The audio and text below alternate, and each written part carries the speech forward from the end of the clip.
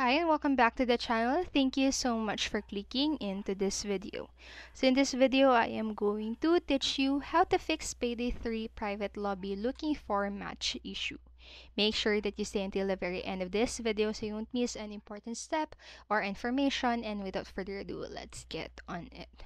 So first, what you'll need to do or what you can do is to try and recreate the lobby, because sometimes simply leaving the lobby and creating a new one can resolve the issues. You can also restart the matchmaking session, so exiting and re-entering the matchmaking session can resolve issues related to lost connections, providing a fresh start to gaming experience. And then you can also restart the game, so a complete restart of the game can rectify any lingering issues and offer a clean slate for players to re-engage with the game.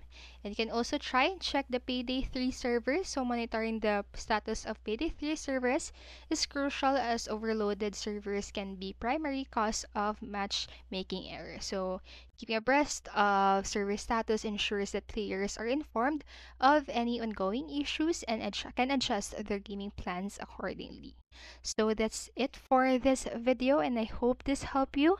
And if it did, please make sure to like, subscribe, and hit notification bell button so you won't miss a video. Thank you so much for watching and have a great day. Bye bye.